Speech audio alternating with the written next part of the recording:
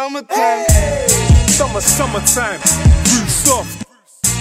I'm with late. Yo, my people, what's going on? It's Elijah Fenn here with Fenn Unboxing, back with another one. Make sure you like, share, comment, and subscribe. Yes, it's the post-fight review on Canelo and Billy Joe, giving my feedback on the fight. So, obviously I'm going to talk about did Billy Joe quit or not down the line. But let me just give my full breakdown of the fight and how overall performance is. Billy Joe, I'm gonna be really honest with you. I was a bit disappointed in his performance. I wanted to see a lot of lateral movement from Billy Joe from the get-go. He started off too slow. Now, I don't know whether it's the occasion that got to him or. Yeah, like I said, I don't know, but like I said, he was out there. He came to win, and he was not gonna get knocked over. He wasn't gonna get knocked over. So, so the first round it came with a. I did have Billy Joe. It could have gone either way, but I did give the first round to Billy Joe. Round 2, round 3 was Canelo.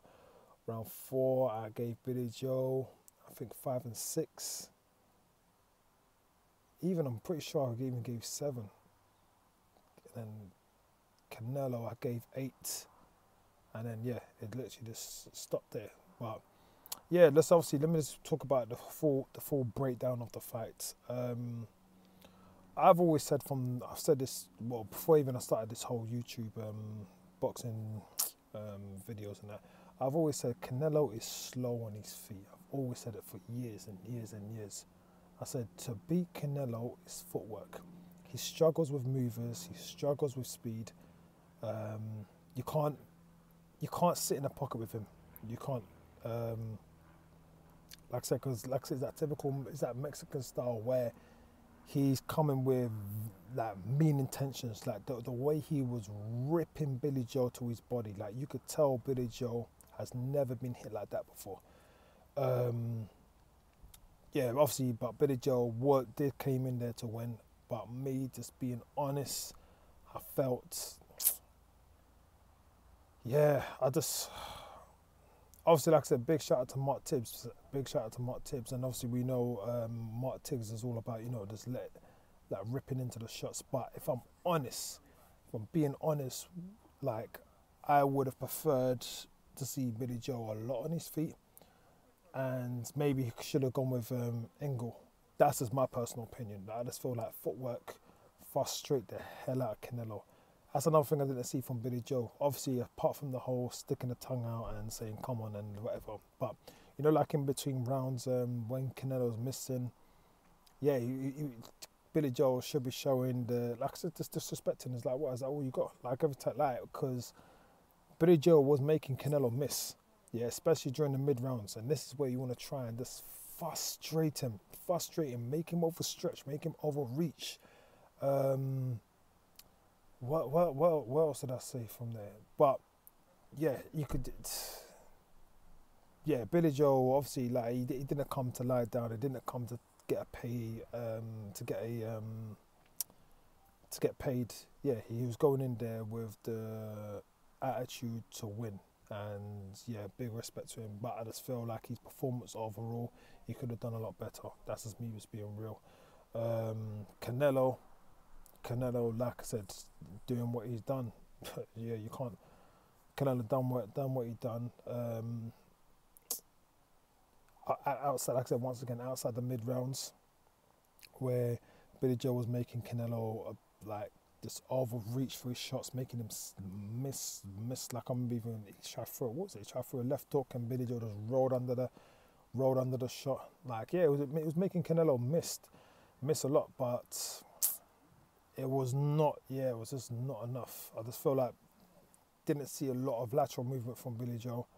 He was very heavy on his feet, from what I see, and to be honest with you, I even saw that even when he fought Martin Murray. And I remember even watching the Martin Murray fight, I said that, look, if he's going to have this kind of performance, and I'm not referring to, one thing I want people to realise is, I'm referring to he's just sitting in to take his shots too much, and as in like he's sitting in letting his hands go and not really using his feet. And this is where I felt, well, I've always thought that Dominic Ingle would have been that would have been an ideal option, because like I said, up in Ingle, the Ingle gym's footwork, and that is the footwork would have frustrated Canelo. I'm telling you, even like I said, the seeing the little bits in the mid rounds, I'm like, that's your blueprint. That's how you beat this guy. But when I say you beat this guy, it doesn't mean you get the decision though. So yeah, you need to knock this guy to get. You need to knock this guy out to get a draw, and that's just the honest. Just being honest. But yeah, I would say for an overall performance, yeah, Billy Joe would definitely look back. Then again, it may be because of inactivity. Like Canelo's being active, but maybe Billy Joe, yeah, just being inactive could have played its part. Yeah, I just don't know. Like I just felt Billy Joe could have done better. That's just me being real. But me saying that he could have done better, I still had him up. But I did feel like Canelo was going to stop him.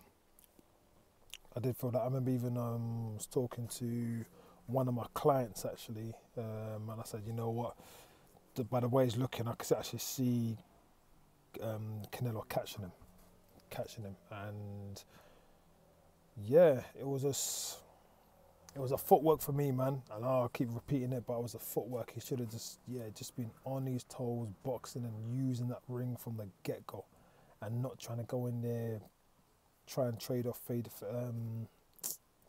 him and set up traps, boxing, moving, frustrate the hell out of Canelo.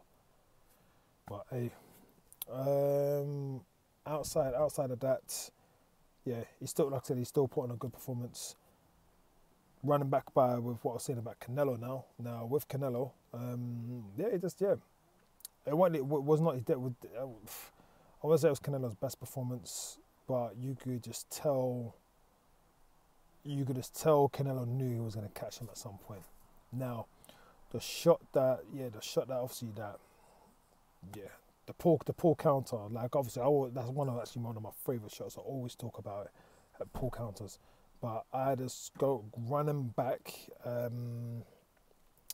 when Billy Joe obviously dropping his hands, but when he threw I'm pretty sure it was a right hook. He threw a right hook or a right upper leading into a hook, and then obviously leading into the hook, obviously Canelo pulled back. Obviously he's calmed down. The hands dropped here, and then he's going down.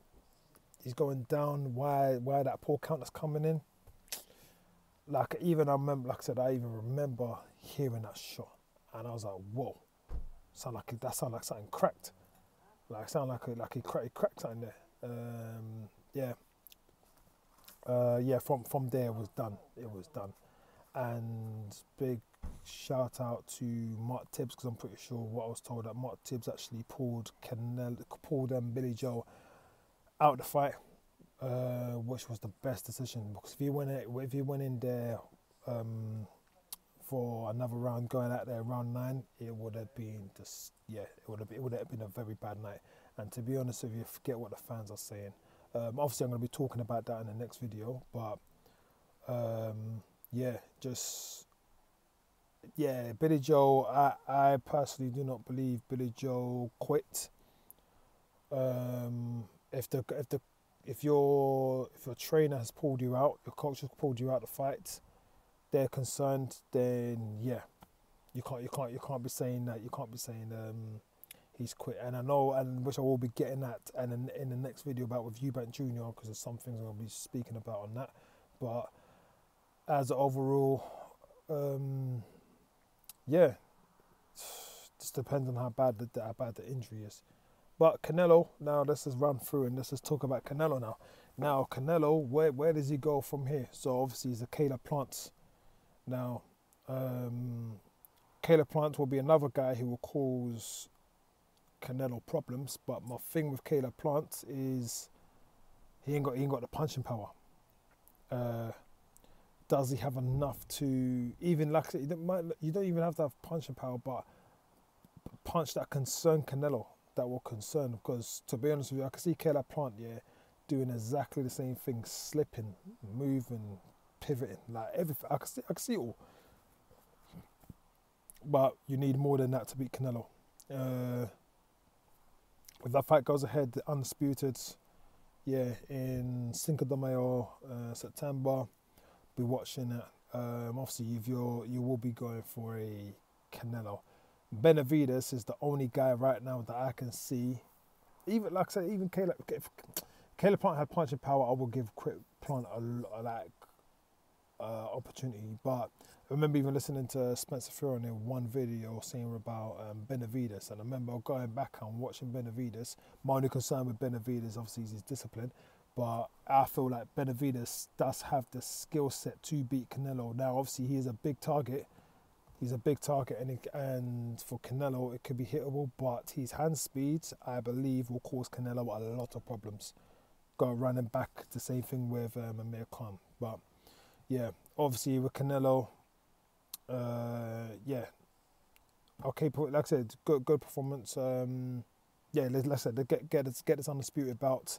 Get that going on, and like I said, what Canelo's doing for boxing right now, big respect, man, big respect. Like I said, Canelo's actually one of my favourite fighters, but I'm gonna be a realist in it, and I'm saying that when people saying about Canelo's unbeatable, he's very beatable. He's been beaten before, should have been beaten 3 times, but he is beatable, and like I said, there is a way of beating Canelo. Like I said, you just need lateral movement, footwork, a solid jab, and frustrate the hell out of him. And that's how you beat him. Don't think you could ever go out there and, like I said, and trade with him. And you got to be on your A game, because one thing about Canelo, he can let those, like every single shot that he was landing to Billy Joe's body. Jeez, every single shot you can just hear it, boom, boom, like the impacts. It's like jeez. So but man, that's just my thoughts on it. You lot tell me your thoughts. Overall performance, I won't going back again and I say this. I don't feel Billy Joe Saunders quit. Obviously, I thought when it first happened, I thought that he didn't want to get out. But then obviously now hearing that Mark Tibbs said that no, he didn't want to have him out. And Billy Joe was not responding the way he wanted to be responded. He waved that on. You can't call that quit. The coach saved him for another day. Big respect to Mark Tibbs, by the way. Putting your fighters first. Big respect for that. And Billy Joe, bounce back, bro. I hope the injury is not career ending. Bounce back, and man, just keep your head up, man. Just keep your head up, man. There's no way you need to be ashamed about what you done. You came in there wanting to win. That's all we could ask for, innit? That's all we could ask for. So be proud of yourself, man. That's what I've got to say for that. And just keep your head up, man. Stay blessed. And for everyone else, just make sure you like, share, comment, and subscribe. There's Elijah Fenn here with Fenn Unboxing. Until the next one, stay blessed, everyone, alright? Cool. Summertime, summertime, roof soft. I'm with late.